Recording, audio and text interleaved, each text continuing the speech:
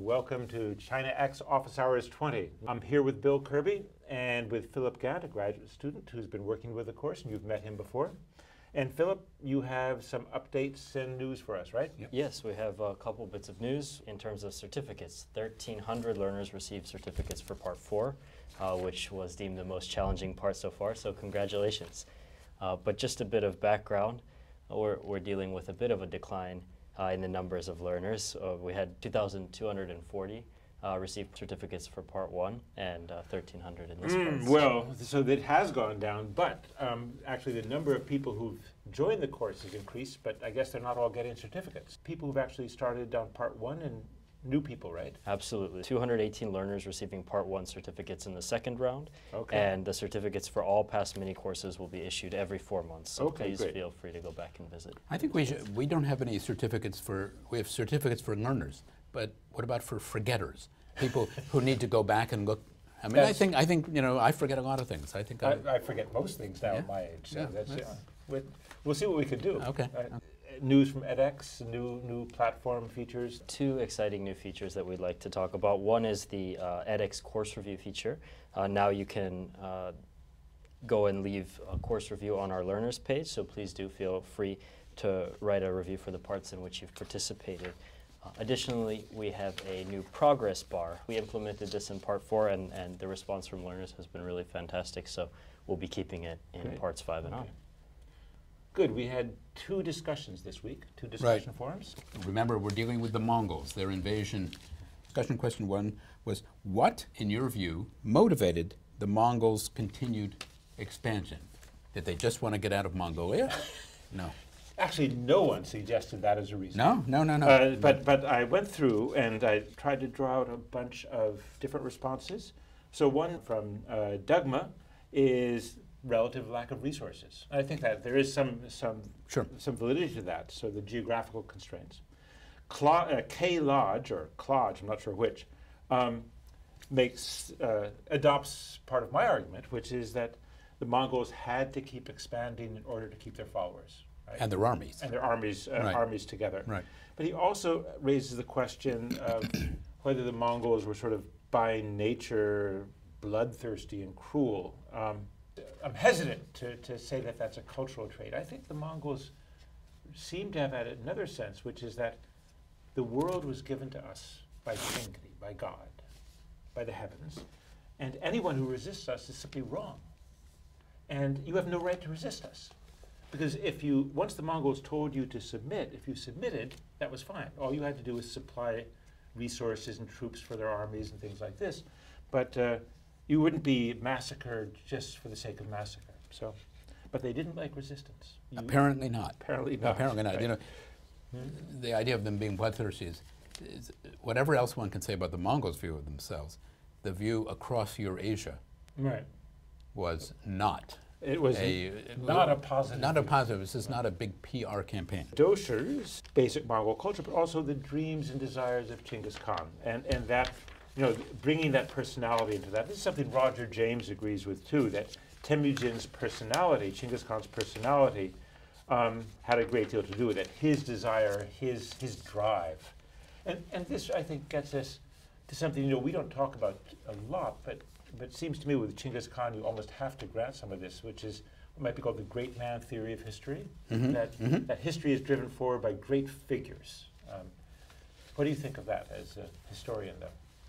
I think there is considerable validity to it, that there is at particular moments in time decisions taken or not taken by those who are in a position to take them matter enormously. And so it is rather difficult to go back and think of this history without Genghis Khan. Okay. It's impossible, in fact. Min Kendo talks about the expansion as being motivated by interlocking reasons to reinforce legitimacy, to attain wealth, to plunder, and the notion that if they didn't keep expanding, by keeping expanding they would improve the lot of their own people because there's more goods coming in, but if they stopped expanding they'd open themselves to civil war. And there is, in this period, there are civil wars among the Mongols. Yes, they do fight each other, so there's some truth to that. A conflict of culture from Max Wiesenfeld. people's status depended on their prowess in war. Right. How many wives they had, how many livestock, how many slaves, all depended on success in war. So that was sort of the cultural view again. Anchor 1 talks about the uniting the tribes in a huge army and having sort of blitzkrieg campaigns. And I like this because you've studied German history too, of the modern era. And could you argue that the Mongols on horseback were an early version of the blitzkrieg? So what a blitzkrieg is in the modern German context in the 1930s and 40s was the idea of winning a war quickly and cheaply. So Germany was not armed for a long-term war of attrition, which it ultimately had to fight and lose. But initially it won a series of battles, including national battles such as over Poland or France, that were designed to be short and decisive. And it's part of the, you might say, the kind of terror bombing of European cities. Bears some modern similarity to the rapid new technology, as it were, of Mongol horsemen terrorizing a population. Right. And the fact that the Mongols, because they would go with strings of horses, they could live off their horse, could go for long periods of riding, sleeping in the saddle, so to speak, that they were faster than anyone else and they could move more quickly. But the Mongol tribes actually didn't build up an army that was so enormous. The Mongols had 90,000 Mongols on horseback. And what percentage of that was of the male Mongolians? Oh, they're all males. Virtually everybody. Oh, no, all of course males, they're all males. No, no, but so basically all adults. All adults. All adult men, probably from late teens on, would have been expected to be fighters. Right. So Anchor 1 again is talks about this, and also this sense that Genghis Khan had a sense of invincibility and destiny. And that certainly is part of that. Reed Davis goes along with my view that the Mongols had to expand or collapse, that his army, he built an army which grew and grew. I think that we're wrong to think that the Mongols are simply constantly expanding in terms of their army. They're expanding in terms of their territory. And they're very good at, once people have submitted, sort of say, okay, now you have a role to play. You can govern yourselves as long as you provide us with the resources we need. But he also raises this question, did the Mongols have a lasting impact? And we can come back to that. Let's absolutely come back to that. And then Kuei, 3 motivations. Warfare as the best way to keep the tribes together. Here's an interesting one. If you don't have a reliable tax system, what other way do you have of getting wealth if you're powerful except plunder? Right? Now, once they're in China, they do have a reliable tax system, but it takes a while to persuade them that a tax system is a way of getting wealth. Right. Plunder is easy. Plunder is easy. Yeah. Well, unless you get killed plundering. So actually, tax systems are better, I think. But finally, political military leadership that had to be proven to avoid the rise of rivals, and that's certainly true too. Now, there's a second discussion. So the second question is really a very interesting one, because having conquered the world, or a huge portion of it, the Mongols rule over what some historians have called a Pax Mongolica, that is to say a Mongolian brokered peace, a peace over this long, like the Roman peace, like the Pax Romana, or the American, the Pax Americana, some have called the second half of the 20th century, though, quite frankly, it doesn't seem all that peaceful to me. No, given the wars we fought. But nevertheless, what are the conditions, it says, and requirements of this Pax Mongolica, of peace, and were they met during this time? And here I think we get a series of really interesting responses, pretty similar responses from a whole range of people. B.O. Redmeyer writes, the term Pax Mongolica, of course, refers to the term Pax Romana, but it does not signify a peace in the sense that there's a total absence of war, which we would think of as a country at peace, but an absence of fighting between the tribes and the states that were conquered by the respective empires.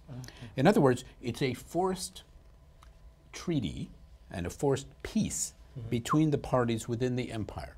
And that's actually a very insightful answer. Very insightful, yes. As such, he says there was peace, or she says, there was peace disputed between the parties within the empire, solved by the emperor, not by taking up arms. But there was no peace in the sense that the empire itself was ever without war. And that was true of the Romans, as well as the Mongols, and one could say of the Americans. Yes. In a much later time. So P.C. Zhang writes, very similar. If we define peace as the absence of large-scale warfare between governments, then perhaps the Mongol Empire could be considered Pax Mongolica. However, it should be noted that during the establishment of the Mongol Empire, peace was very hard to come by. Central Asia was basically annihilated. It is also said that during the process of conquering Baghdad, the Mongols destroyed the irrigation system in Persia, and the region never fully recovered. Even after the empire had conquered the Eurasian landmass, it still launched overseas attacks on Java and on Japan. Of course, they weren't really technologically up to that challenge, or at least to success. Japan one, yeah. And then, interesting point that even though Yuan dynasty rule over China is not often characterized as peaceful. There's frequent infighting in the court between the steppe faction and the Gujarati faction. Emperors could be murdered, policies curtailed and reverted. Aggie T-28 from Texas? I don't know. Sometimes these names throw me. But that's great names. There's a strong argument supporting the view that the time of the Mongol Empire was one of a Pax Mongolica. If you take prosperous economies and flourishing trade as the indicators of peace. The Silk Road was established as a safe route of passage for traders, critical to creating economic links between Europe and Asia, and so you have a Eurasian economy of sorts. Another indicator of peace, Aggie says, would be the rule of law.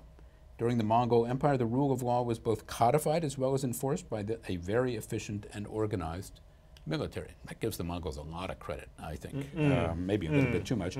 I appreciate that the Pax Mongolica does not seem to fit with our notions of peace, because people are getting killed left, right, and center, given that we are still looking at it through the lens of the violent conquests of the Mongol Empire.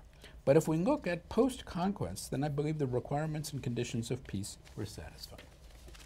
And Arizona Al, this is I think a terrifically, really quite brilliant answer. Arizona Al writes in, I think for many in the occupied territories, it was not a Pax Mongolica, but rather a Pax Mongolica. A pox, a plague. A plague. Leadership only by the conquering Mongols, and even when they were co-leaders, all of the important tasks were led by the Mongols. So they're not really presiding over a peace that lets others participate. Classification as a lower class of citizen if you were not Mongol or from Central Asia. Failure to support growth of the Gujarati and associated learning and so on. It might have been nice and peaceful for the Mongols when they were not making war.